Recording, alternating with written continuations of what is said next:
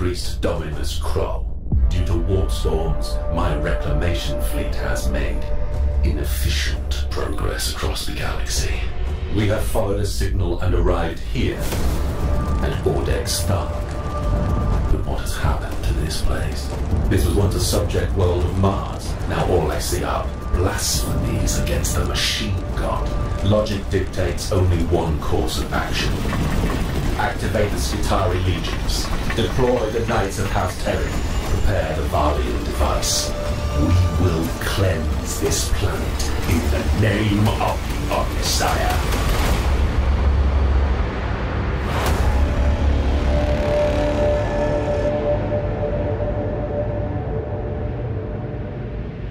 Hello everyone and welcome back to another video. So we have the first trailer looking at, of course, Engine War.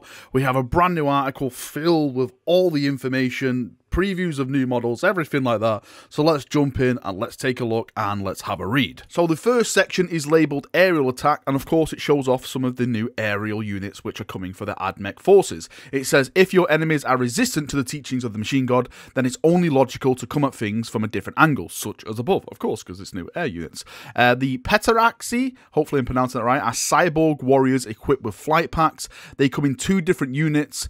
The Sturliziers, who are honed for aggression, and the Skystalkers, who seek out the best vantage points from which to pick off targets with their flechette carbines. Flechette carbine? Hopefully I'm pronouncing that right. So basically, it seems that you're getting the kind of flamers, which are in the background now, which are basically called the Sturliziers. Again, I'm completely butchering that name, so you have to forgive me.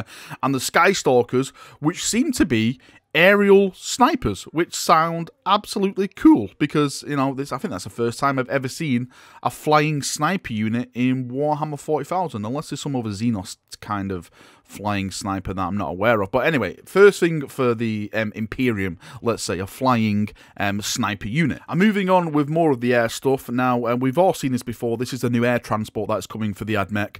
It's very themed around, I personally think, you know, like the Michelangelo kind of sketches. For those of you aware, when he tried to like make flying aircrafts and stuff, I think the whole theme of the flying stuff from the AdMech is based around those type of sketchings. I think it's really, really cool. I know some people disagree and some people have different opinions on it, but for me personally, I actually kind of like the look of it. I think it, you know, it fits that kind of cool-esque type of style. Now, for this aircraft, it comes in 3 different variants. It says this new kit builds 3 different unit options. That's 11 if you count in binary, of course. The Transvector is an aerial transport craft capable of delivering infantry in speed and style and safety. If only my glorious Primaris got something like this. Only kidding. I know you AdMech need it as well. If you prefer bombers, choose the Fusilave, hopefully I'm pronouncing that right, and drop payloads of ground-penetrating technomanic bombs that cause seismic shockwaves, okay? And it says finally is the Stratoraptor, is a ground attack variant soaring into strafe targets with its heavy Phosphor blasters. Okay, that sounds pretty cool as well. It ends with the kit is incredible customizable with optional war gear and the ability to build in the flying or landed mode with the landing skids and legs modelled in different positions. Yes, I think we've seen all that, like with some of the images that we got when they actually previewed this, that event, like a couple of months. I think it was in January at the New Year's Open Day, if I'm not mistaken. Now, the next setting is, of course, Ride to Victory, and this is the new mounted kits coming for the AdMech, which completely were just like came out of the blue for me. It's like AdMech riding cyborg horses, you know, that seems pretty cool on 40k. So yeah, let's jump into it. So it says the Adeptus Mechanicus are also getting some new options on 4 legs too. Only the finest Skitari are promoted into the corps of Siberez cavalry. Hopefully I'm pronouncing that right. I probably haven't. I butchered it as I always do. Once there, some of them join the Raiders, long-range scouts who excel in outflanking the enemy units, and those are the chaps at the back there, you know, the big guns, swords, like revolver things.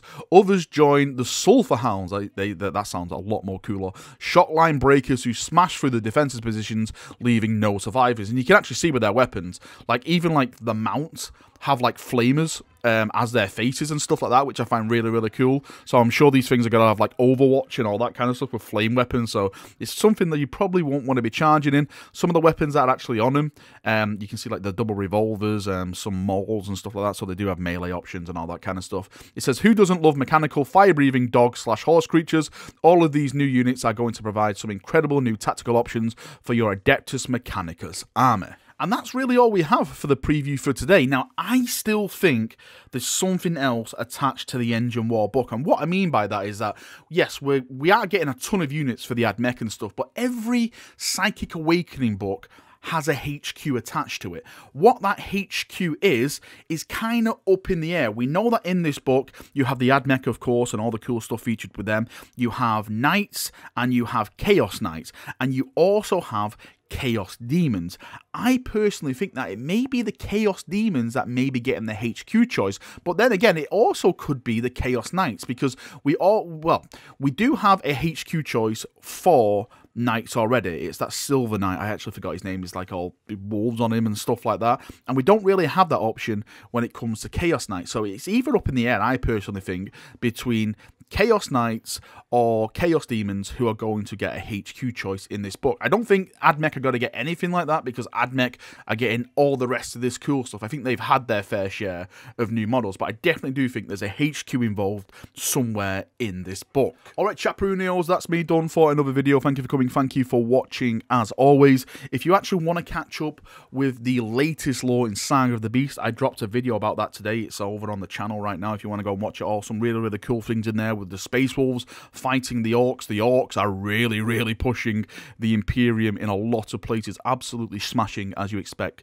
the Orcs to do. Really looking forward to seeing what the lore attaches to this book. Hopefully it's on the same par as the one in Saga of the Beast, because I actually did enjoy that bit of lore. Hopefully some new characters come out of this as well, because I think the AdMech, Chaos Demons, Knights, and also Loyalist Knights deserve some love in that area as well. Thank you for coming, thank you for watching. As I stated, leave your thoughts, feedback, everything like that down in the comment section, and we'll have a nice little talk about it down there. See you now, have a great day, and bye-bye.